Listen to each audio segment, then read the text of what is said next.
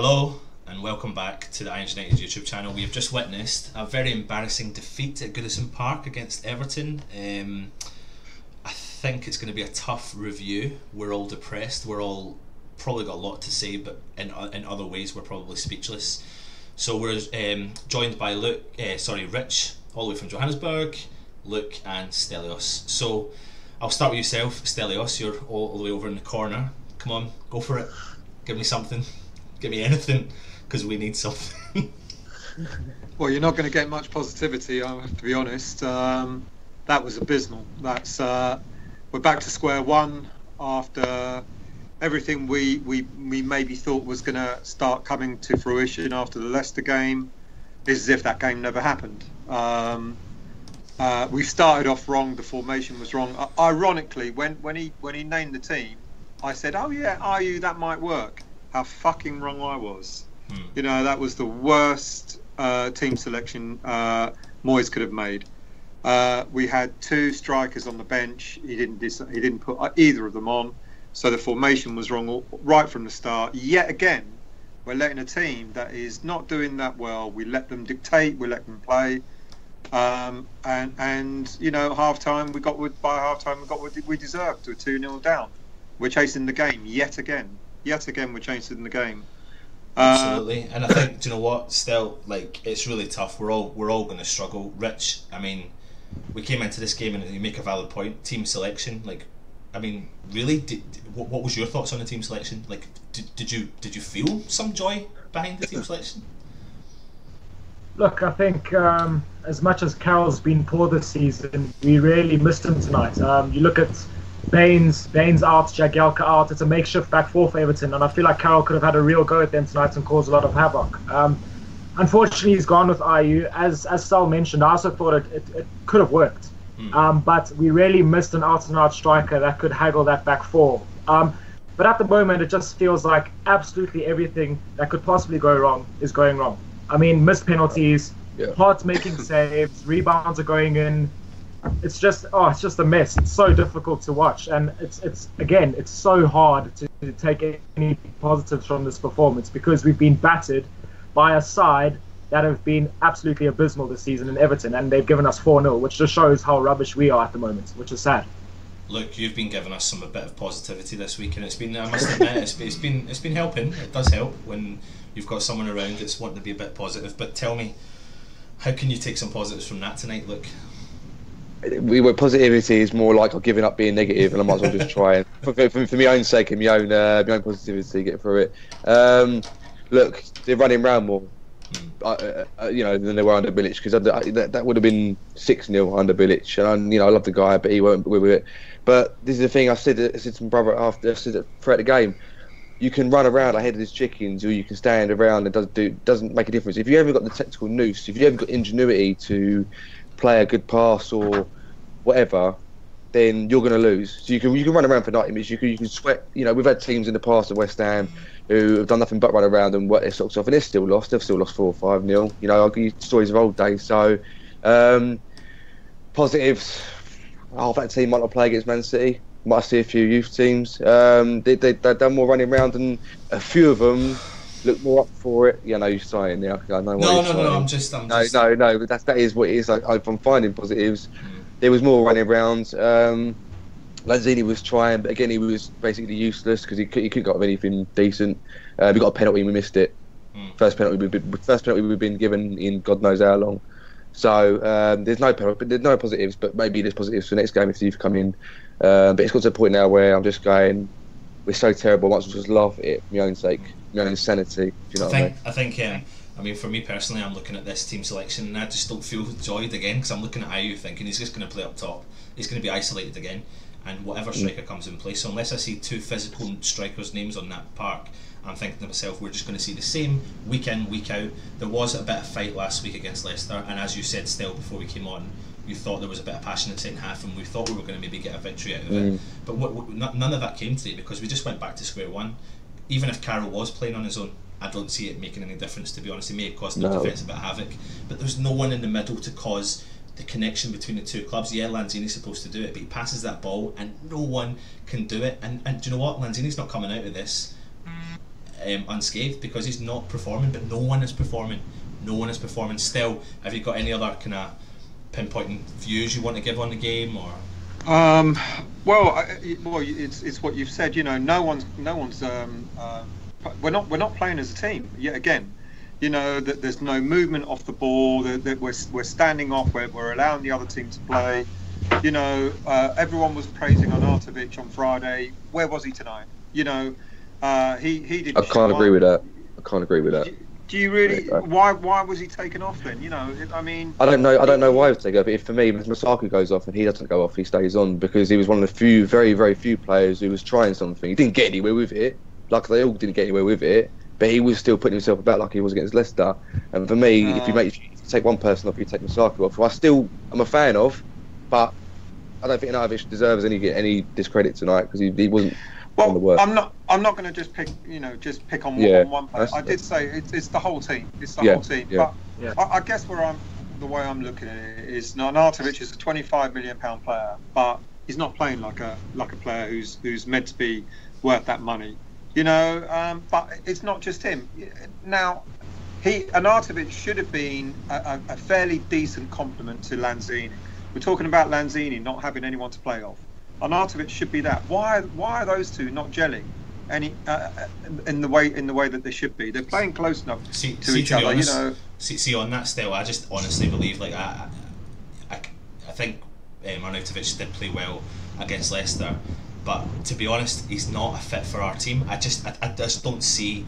For me, he was a panic buy. He was a £25 million. Let's prove the fans that we will sign this kind of player. Now he is a luxurious player that a squad not like West Ham need. We don't need that player, and unfortunately we've got him, so we need to try and utilise him. I agree. I agree. We need pace in the team, and the only player that possibly has any pace is Masuaku, and as Luke just highlighted, Masuaku didn't really have a good game today. But I can't think. I mean, apart from Antonio, but Antonio's not been fit for most of this season. You know, we don't have any other pace. So we play a 4-4-2 or we play a 3-5-2 or whatever it is we play, and we rely on pace. We are, even though we've picked up our fitness under Moyes, we're not really any faster. You know, we can't hit teams on the break. We don't have that pace within our team. So I agree, he's not necessarily the right sort of player that we should have bought.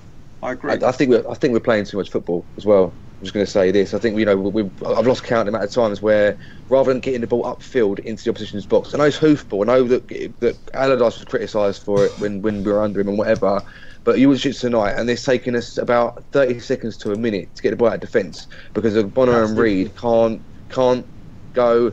Rather than go, let's just get out there. Let's just get out there and get in their faces. They go, no, sorry, you have it, mate. No, you have it again. You have it back again. Someone from the midfield comes again. They'll turn back and play back to Hart. Hart's touched the ball more times than Ayew did tonight. That's the fundamental wrong that's gone in our season from the start.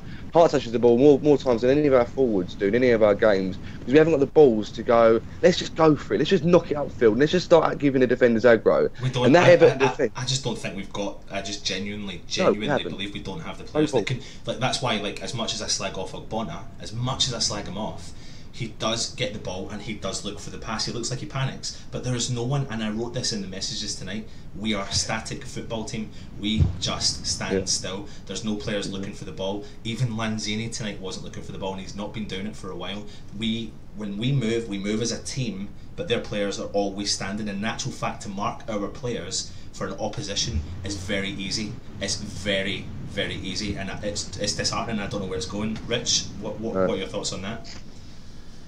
Yeah, I completely agree with what Luke said. I get so annoyed with watching Ogbonna and Reed pass between each other 10, 15 times. And unfortunately, I think, I hate pointing fingers, but Obiang and Kouyaté need to catch a wake-up because the last couple of games, they've gone missing. There's no link between our defence and our midfield. There's absolutely no link. They pass laterally the whole time. Obiang and Kouyaté need to make themselves available, open up the play, spread it wide, bring the likes of Arnautovic into the game. But unfortunately, that hasn't been happening of late. And those two, who I personally believe should be playing together, I think those are best centre midfielders. And I've been slagging off Mark Noble the whole season. Tonight, Obiang and Kouyaté were simply not good enough at all. And I mean, they were playing against Everton side short on confidence. And I mean, for us to lose 4-0 to them is just not good enough, really. But the irony, Rich, that's what Obiang and Kiarte were doing against Leicester. You know, they did do it on Friday. Yeah. You know, and this is the weird thing. That's why I had a little bit of faith tonight in thinking, right, we're going to pick up where we left off on Friday, because the things that we've been saying, they were doing it. And even the defenders were playing it around faster on Friday. And Luke, you're right. They were like pinging it back to each other after you. But on Friday, they didn't do that. They got it. They looked for the forward pass. Obiang was picking it up. Kiarte was there, etc. I don't understand what's happened between Friday and now. But, it's as if we've just gone backwards again. Didn't even exist. Yeah. But I tell you something that's really frustrating. Right, we're into our second season at the new stadium, okay, and we're playing a very similar team, very similar core through the team. So it's either Ogbonna, Reed, or whatever, and then it's moving up to Obiang, the mixture between Obiang, Lanzini, Noble, and Kouati, and then we're playing with the one man up the top. It's not been working for now. How many games? 40, 50 odd games. It's not working, so why are we seeing the same team? So my point here is, and I couldn't give two shits what anyone else says, the youth are sitting, I'm not even referencing you guys, but the youth are sitting on the bench, and I'm not asking for 11 players from the youth, but the youth are sitting on the bench. Some of the individual performances are playing well, and that's how football works. You perform well, you get given a chance. You don't just sit on a bench and do nothing and watch all these shit players putting in no effort whatsoever and then not getting a chance because you're just going to get disheartened. The players like not IU, but other players are going to look over their shoulder going, oh well, no one's challenging me, so I don't have to fucking work hard. And I don't buy the fitness. I've not bought it since Bilic has gone, and I don't buy it. All we've noticed is players tracking down ever so slightly, because they're thinking, do you know what, the crowd are G'ing me up and we need to press. I have noticed a big change in the press. I personally haven't noticed a big difference in the fitness. I just think they are the same fitness, but they just can't wait till they're fucking gone. They're gone. Sorry. We hardly make a tackle. I watched tonight, and I know we've got this thing now where nowadays you can't really make a tackle because you can't go through a player like you used to. But there's a point I think in the first half where I watched Reed close down one of the Everton players from near enough their corner, and it was like, you can make a tackle now, but he's standing off him waiting to either beat him or make a pass, and it's like, can not one of you just go wallop, either take a yellow card or just let a player know he's there early? We just don't want to make a tackle. We just can't tackle. Our defenders don't want to make a tackle. They're too scared. The midfield don't want to put a foot in. I've lost count the amount of times we just think, just make a fucking tackle. Our defenders should be doing that at the beginning of the game. That's where Bonner in the first 15 minutes just go on a little bit late on the play. Let him know he's there. Unfortunately, that happened in the second half. That happened at the beginning of the second half, where we had a spell of about 10-15 minutes where we absolutely peppered them. That was, I think, a brilliant 10-15 minutes. We got the penalty. But again, it's just so frustrating. Speechless, really. Stel, we came up against a player that we know very well, Wayne Rooney. He likes a goal against West Ham. He's not been scoring for Everton. And tonight, he decided to step in and score a hat-trick, of which one of the goals was a worldie of a goal. Well, I don't even know how many yards out it was. Tell me, what are your thoughts? What are your thoughts on teams that are stepping up against West Ham? Well, I think that most Premiership teams know that if they're going to look for a result, they're likely to get one off West Ham. No one's afraid of playing us against us. They'll go for it. Wayne Rooney was given a slightly different role tonight, and he fucking got a hat trick. And the worldie. Well, I don't like Hart, and I've been saying it all season. And Hart has been. I mean, I'm sorry, but no player should be able to score a goal like that from the position that he was in. And I'm so glad that Hart can't play on Sunday, because I really, really, really, really hope Adrian has a. Don't say Adrian. Has a world class. Adrian got beat by the same kind of goal from Rooney. So you're just saying no guys to score from there. Hang on a minute. This season. Yeah, right. I know, but I really hope Adrian has a world.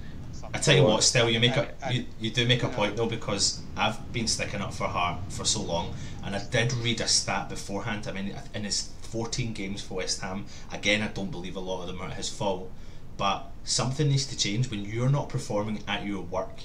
and you consistently are given a chance after chance. And this is not just to Art, this is just to the rest of the players. Because it's the rest of the players. Yeah, I'm gonna call out another player here, and it's Zabaleta. And again, I'm not massively. He's getting caught out. He struggled. He's struggled. It's not he just got the legs. It's not today. He hasn't got the legs. It's not today. He done it against Leicester. He done it the previous 3 or 4 games before that. And I'm hearing people saying he's hammer of the year. Are you fucking batshit crazy? Like, what is going on? He is running up the wing, getting caught out several times. He could do that for Man City because he was backed up for Man City. Absolutely. He is not backed up for West Ham, so you need to come back and play your position. I keep saying if we should play 3 at the back and Zabaleta should be one of the 3 at the back, so he doesn't have to keep running up the wing, you know, and getting caught out. You know, I really like. I mean, I know he's been slated in the past, but I'd like to see Byron come back fit. And maybe use him as a wing back, or put Antonio back there as a wing back. You know, at least he's got, you know, when he's fit, at least he's got the energy to do it. But Zabaleta, you know, he's up there. He hasn't got the legs. You know, we still have a right back problem. Yeah, you know, right back version of Noble. Yeah.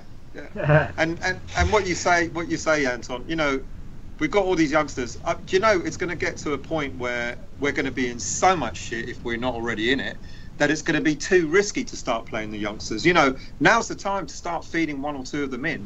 You know, when it's still what, a third of the way through the season. Well, the longer it goes, Luke, the longer it goes that we're not winning games. You know, the more desperate we're going to become, and we're going to be looking for our experienced players to get us out of this shit. But Anton said it. They're not getting us out of this shit. You know, so we should start. You know, why have Martinez on the subs bench tonight if he wasn't going to have a chance? Start the guy. Or all right, we're not starting. Put him on. Halfway through the game. You know, give him a chance. Give him a run out. There's a lot of people out there talking about saying the under 23s are not performing that well. We don't care if the under 23s are performing not that well. We never cared about the development squad. We never cared about that. It's all about individuality players coming through the ranks to perform, to be able to play for the first team. If you've got a player in form like Martinez, he needs a chance. If you've got a player in form like Declan Rice, he needs a chance. Quina, he needs a chance. Players like that need a chance. I'm not asking for the rest of the other team to come in, but right now I don't want to see these players playing week in, week out when they've got no heart. They're conceding goals against relegation teams. We're conceding big amount of goals, not just against Manchester United, not against Arsenal, but we're conceding 3 goals against Newcastle, 3 goals against Brighton, 4 goals tonight against Everton, who are struggling, and Ashley Williams steps up and pings a belter of a header in the top corner. He's been Everton's worst player all year. Like, oh my god. Sorry, Rich. Lads, how many saves did Hart have to make tonight? That's the sad thing. He didn't have to make any saves. We conceded 4 goals, and he actually hasn't made a proper save. That just shows that's the real reason we are where we are. Because every time a shot goes on target, it's a goal. You know, that's the conversion rate that teams have against West Ham is absolutely ridiculous. And that's the simple reason why we are where we are. I think it was the second. Was it the second goal when Rooney scored the second goal? If you look at the replay and you look at the amount of West Ham players in the box, we have rammed that box, and not a single player can get anywhere near the player or the ball. That's embarrassing. That is embarrassing.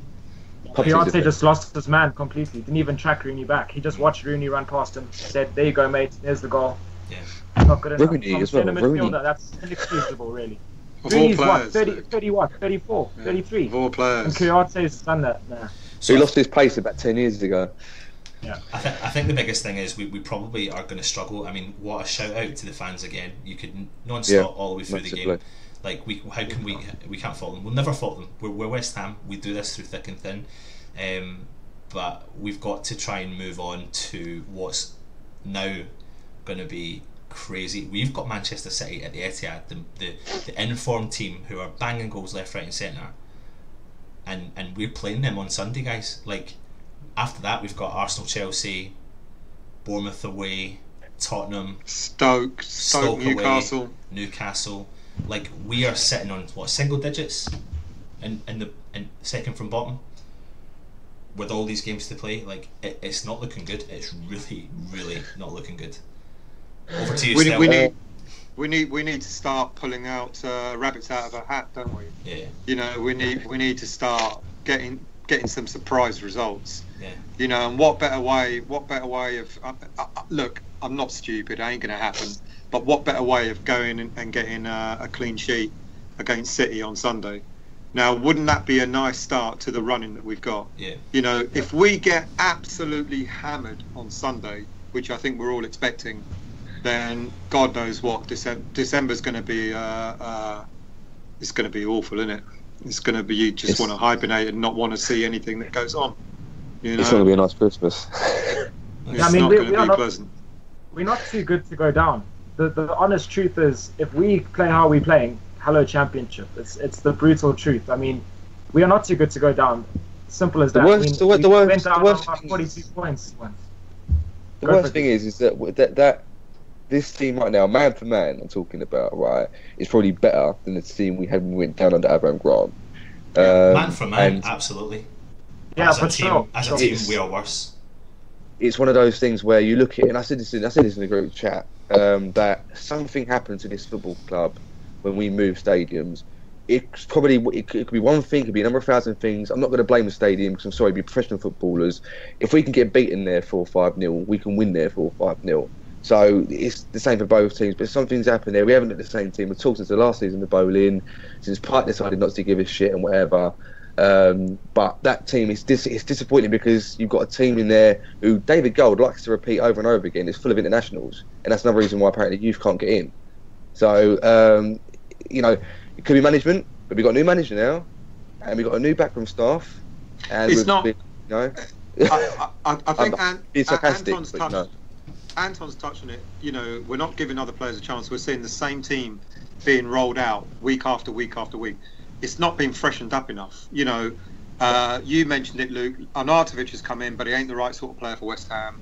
You know, it's not fresh enough. You look at other teams. You know, a really good team, a really top team will freshen maybe 2 or 3 positions. You know, to make it even stronger. A team in the middle of the table, will probably go for 6, 7, 8 players. You know, to try and freshen it up. What we've done, we brought in an aged right back. We brought in a flair player that really doesn't fit. We brought in Hernandez, who's unfortunately is probably the only player out of the 4 that we bought. Oh, there's Habsanovic as well, who we've not seen. You know, at Hart, I don't think we really needed. So Hernandez is probably the only player that's come in that we could honestly say, yeah, you know, that's a step ahead. But that's only one player. That's only one player out of all the players that we bought that we can say has probably freshened up the team somewhat. We need more. We need more than that. So if we're not going to buy any players in January, and it looks weird, you know, why would a manager that's only going to supposedly be here to the end of the season be given money to buy players? Then it's got to be youth. It's got to be youth, isn't it? I can't see it. There's a lot of talk about getting a war chest. He's going to get a war chest. He's probably going to get some money, but they've only given him a 6-month contract. It just doesn't add up. There's loads of things that just don't add up about this at all. I'm completely lost for words.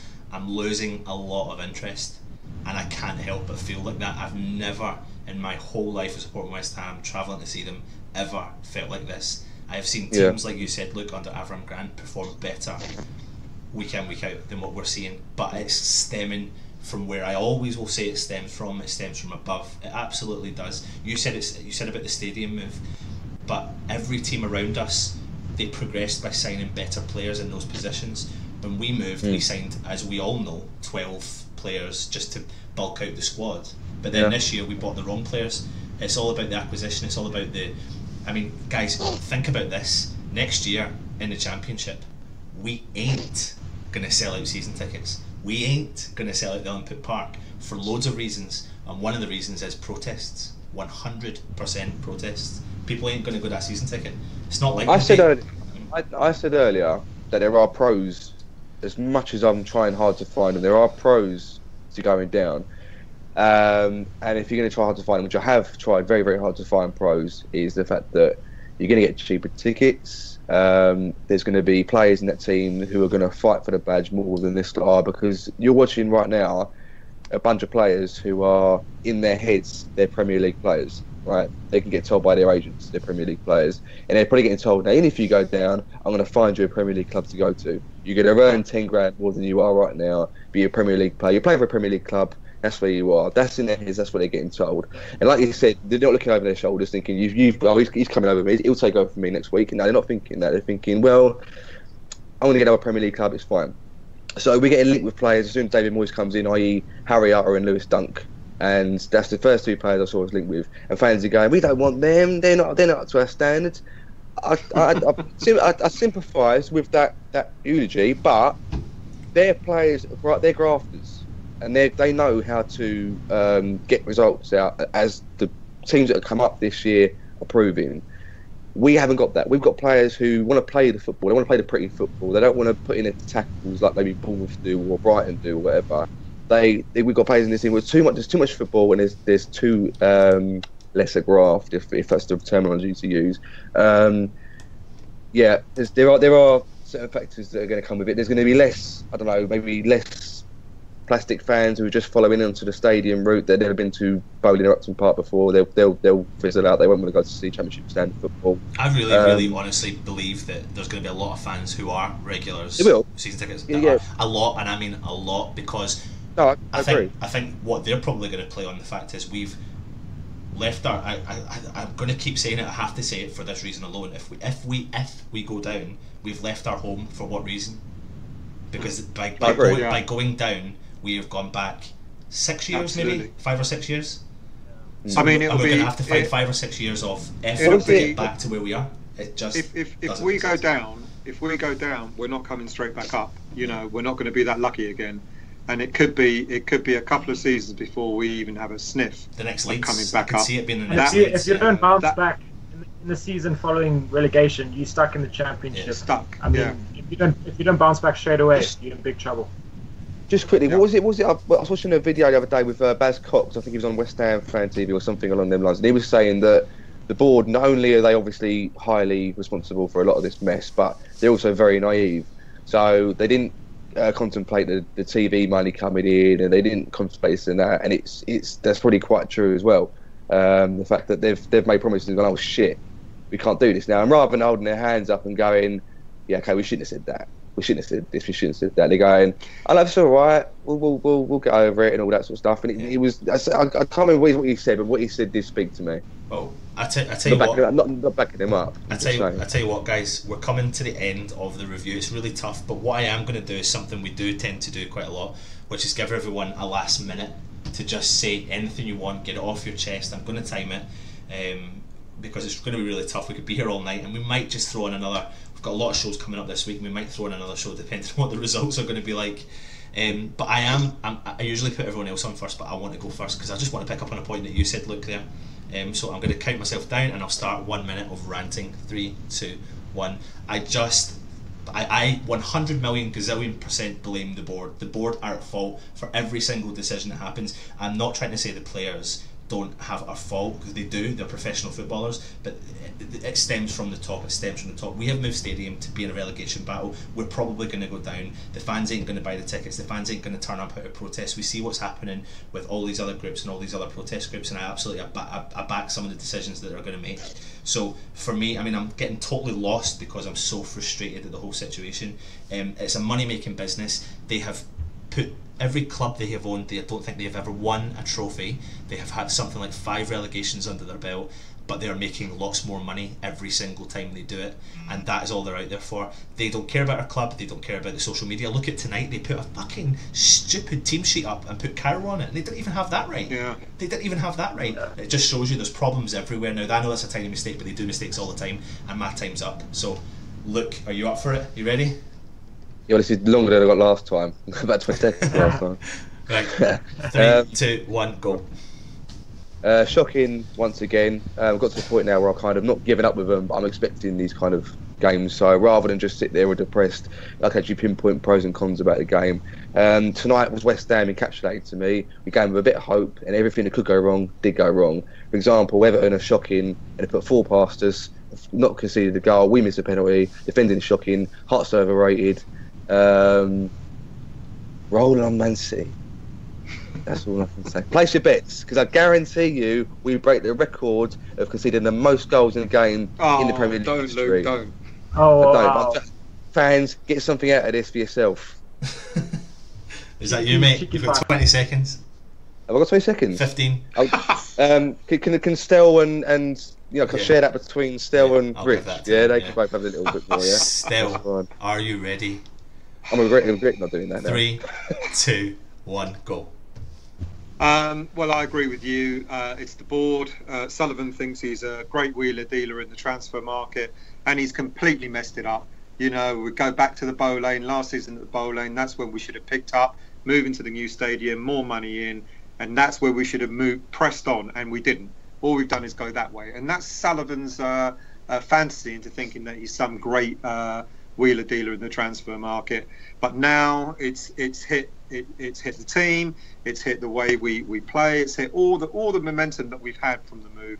We're drained. You know, we look lost, we look tired, we look bereft of ideas. You know, and having a new manager in, I thought Leicester was going to be the turning point. I was really surprised at the performance tonight. As I said earlier, it's as if Leicester didn't even happen. Will we go down? I actually genuinely think we won't go down, but it's going to be close. That's you. Wow, excellent. And Rich, last but not least, 3, 2, 1, go. Look, we will not go down this season. I'm going to put that right out there now.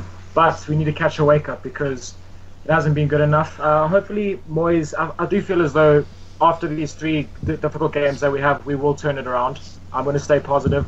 But unfortunately, the last few games, we've really missed the chance to pick up some vital points. And if we find ourselves bottom by Christmas, then we're in a lot of shit. So, you know what? We need to stop conceding stupid goals. Because, like, again today against Everton, we're conceding such stupid goals, simple goals. Hart's not even having to make saves. And we're getting battered by sides in and around us, which is a massive problem. Because in the past, we'd struggle against the top 6, and we'd be able to pick up little nitty-gritty results against teams in the bottom half. But that hasn't been the case this season. So, yeah, it's difficult being a West Ham fan. We're losing our identity slowly but surely. Can't stand the owners. I don't feel as though they give a donkey for the club. But anyway, let's just keep supporting the boys. That's you.